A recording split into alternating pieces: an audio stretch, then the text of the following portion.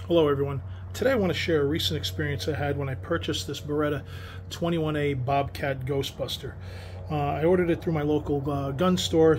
They had it delivered, and when I picked it up there were some minor imperfections with it, but I accepted the pistol anyway, and I'll explain in a little later as to why. So this carries a MSRP of $649, and you can see what you get in the box here: the manual, the lock, and of course the pistol. The pistol itself is actually quite beautiful. It's what they call their Ghostbuster model, and with this, if you look on their website, it actually doesn't come with these grips. It actually is supposed to come with a set of flat, thinner style aluminum grips. These are aluminum, but they have more of a white look to them, where I was expecting something more along the lines of what you see here. I was kind of trying to copy this Beretta 92FS Ghost that I have, and well, it's looks pretty close. It's not quite what I was expecting, but it's still a fine looking pistol. Now, when I first got this is brand new, hasn't been fired, it's not loaded, and I haven't taken this to the range yet. But the first thing that I noticed when I did pick it up at the local gun store is that when you tilt the barrel, you could see here how it's got quite a few marks in it. Now, this Cerakote finish, I know they tend to wear off, but this is not what you would really expect, coming right out of the factory. In this type of condition, you would think that someone might have noticed it and picked it up, but the bigger issue was more what you see here on this end, how the Cerakote markings are kind of chipped off all of there. Now, some of you are saying, well, you could have just rejected the gun or had them order you another one. Yeah, I could have, but when I purchased this, it was at the end of the year, and Beretta was running a special where there was a rebate program. So I had three options. I could either ask for a refund and gotten it. I could have had the my local gun store order me a new one, which would take a couple weeks, but then I wouldn't be able to get the warranty, take advantage of the warranty. Or I could just accept it and contact Beretta myself, and that's what I did. I chose option 3 with the expectation or the hope that they would address this and correct it. Well, I sent it out to them. And mind you, I'm going to keep repeating that this has a MSRP of $649. So this is not like, $150 Taurus, or maybe this Walter PPKS that is $269, or even this full-size Beretta APX. With an MSRP of $399. No, this has a price tag of $649. I didn't pay that. I paid less than that, of course, but that's still what the MSRP is on it. So I did send this out to Beretta for them to take a look at it, evaluate it. Hopefully they could tell me yeah, we'll take care of it, no problem. Sent it out to them. It was delivered. Tracking says it was there. Checked their website. Their website said that they're awaiting shipment. Okay, so I could wait. It probably never got logged in. A couple days go by, still says awaiting shipment. So after 8 days, and it still said awaiting shipment on their webpage, I reached out to them. And when I spoke to the customer service rep, he told me the same thing. Yeah, they were awaiting shipment. I told them they got it 8 days ago. I got the tracking number to prove it. He checked the tracking, saw that it was received, saw that it was signed, put me on hold, came back and said, "You're right. We do have it. We do have it here. We'll certainly take care of it." So not a problem. I asked him what kind of time frame we might be looking at, and he said they're really backed up. The holidays is a real busy time for them. SHOT Show is a busy time for them. So, realistically, I'm looking at about 6 weeks. Could be a little longer, could be a little less, but a realistic number is about 6 weeks. Okay, not the answer I was hoping to hear, but it is what it is. So a week goes by, less than a week goes by.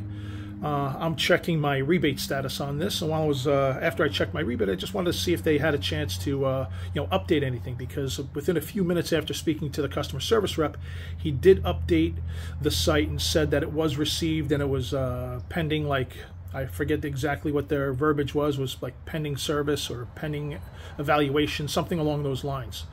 But then when I went on there to see if that's still the case, it said that actually my case was closed.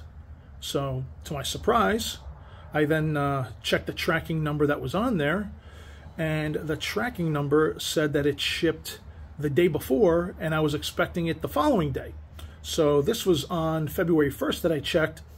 They said that it was shipped on the 31st of January, and I was to receive it February 2nd. Mind you, I talked to the service rep on Friday the 26th. So, to my surprise, Friday they entered it into the system. And by Tuesday, I guess they were done, and Wednesday it was being shipped out to me, expecting to receive it on Friday. I had no idea what was going on because the notes didn't really say anything in there other than my notes, so I contacted customer service again. They told me that the gun has been evaluated, everything is functioning properly now, that there was something with the slide that was misaligned, but as far as the finish, that is not covered under warranty because it could have happened at any time. I could have done it, so forth and so on. Not thrilled about it, but I was willing to accept that. The fact that they found other issues with it they were able to correct was more important to me. So I waited for the pistol to arrive, and it did arrive. It arrived that Friday morning.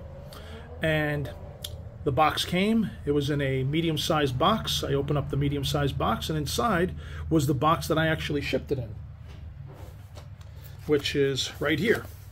Now, what caught me by surprise was that when I went to open the box, this tape, this seal, was my tape seal. This was still, I mean, now it's cut because I cut it open, but this box was never opened by Beretta. They never opened it. They never evaluated it. What they told me that they did was all untrue. They never, I mean, you could see how I kind of fold the corners here. So I knew that this was my tape job. There's no extra layer of tape. It's the 2 layers of tape that I put on when I initially sealed this. So I was shocked that they would basically take my pistol, not even open the box to look at it, and then flip it around and send it back to me. So I called customer service again. I asked them, hey, I just out of curiosity, I got the pistol back. There was no documentation in the box. You mind telling me what was done?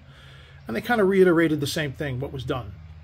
That there was some adjustments that had to be made, and but the gun is functioning properly, and it was tested and functioning properly. Okay, great.